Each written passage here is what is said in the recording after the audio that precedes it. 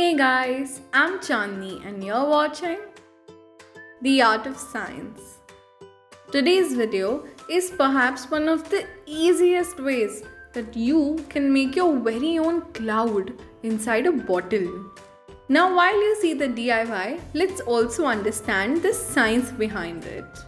French chemist Gay-Lussac's law, which is a component of the ideal gas law, states that at a constant volume, the pressure of the gas is directly proportional to the temperature for a given gas.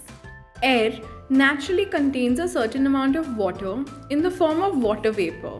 When the pressure inside the bottle is increased by pushing more air inside it with the pump, the temperature increases too. We have put some rubbing alcohol inside the bottle because one of its key properties is that it evaporates very quickly.